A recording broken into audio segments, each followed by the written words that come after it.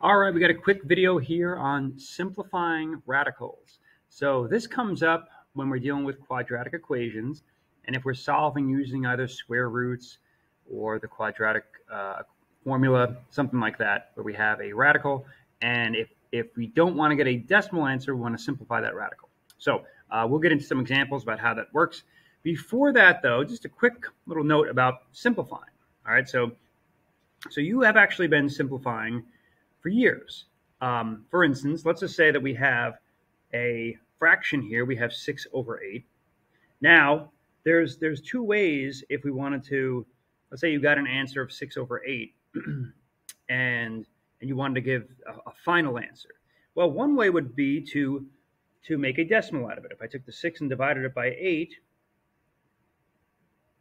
I will get, in decimal form, I would get 0.75.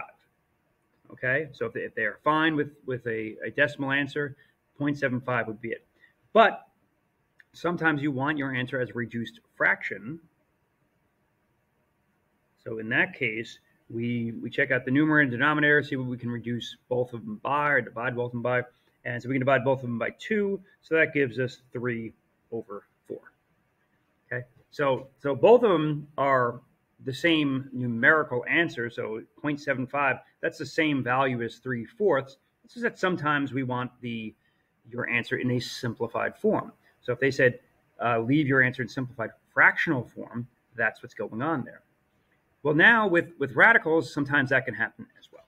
Okay, so for instance, if let's just say we're doing some work and we had to find the square root of 8 at the very end. So let's say it said x squared equals 8. So you want to find what x equals. Okay, you take the square root of 8, and if you do that on the calculator, you can get a decimal. And that would turn out on your calculator to be 2.83 rounded.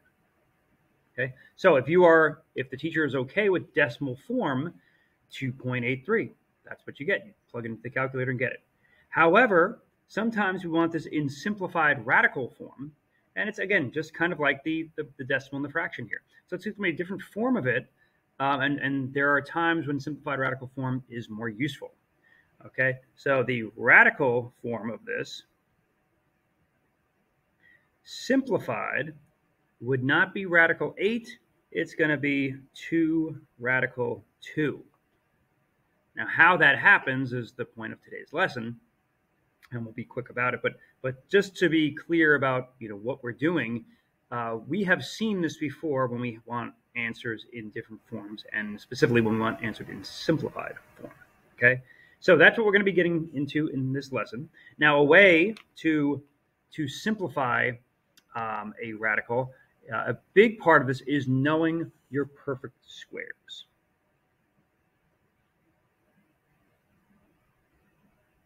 And if you have those down pat, you're in good shape. My guess is most of you do.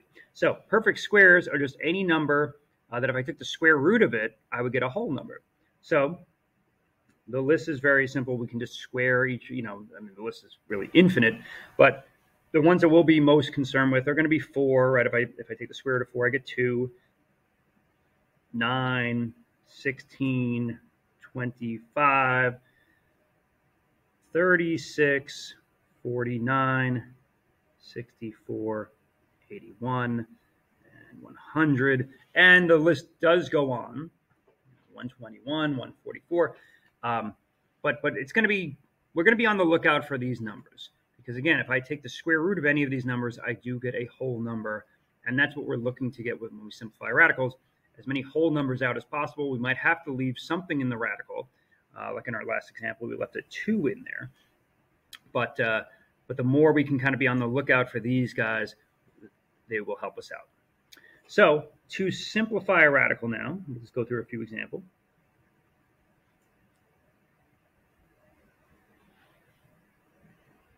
Okay, so our first example here,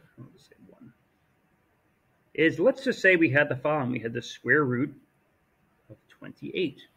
Okay, now that is not a perfect square. All right, it's not in this list. If we took the square root of it on the calculator, we would get a decimal.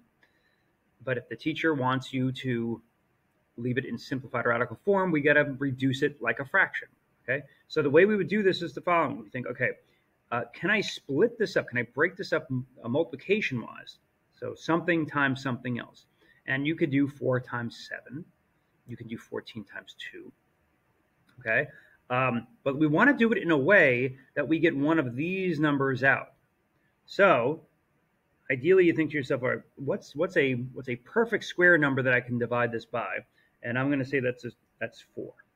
So if I broke this down to 4 times 7 is 28, then radical 28 can be broken down to radical 4 times radical 7, like that. And the benefit of this is that now I have the square root of 4. Well, I know the square root of 4 is 2. Okay? I would try to simplify the 7, but I can't break that up in any other way that's going to give me any of these perfect squares. So I'm going to just leave that as is. Okay, so therefore, if I had the square root of 28 or radical 28, they both mean the same thing, I can reduce that down to 2 radical 7. And really what we're trying to do is reduce the number inside the radical as much as possible. Okay, let's try another one. So let's say in example 2, we have the square root of 50 now. Okay, so you can think about this now. How can we break up, again, the square root of 50 is not a perfect square. 49 is really close to it, but that doesn't help us. So just think now, I want to break up 50 to something times something else, and if I can get a perfect square out of it, that would be ideal. Okay, now you might be thinking, well, what about 5 times 10? That's true. You can do that and continue to break it down. It's going to be a longer process. It's best, though, if we can get a perfect square out. So if you're thinking, well, what about 25 times 2? That's really the most effective way to go about it. Okay, again, 5 times 10 will eventually get you there, but 25 times 2 is going to be better. So the benefit here, the square root of 25, that is 5, no longer in the radical anymore. And then the radical 2, I can't do anything with that, so I'm going to leave it as radical 2 like that. Okay, so the square root of 50 is just 5 radical 2. All right, and we'll take a look at one more. And let's say we have the square root of 300.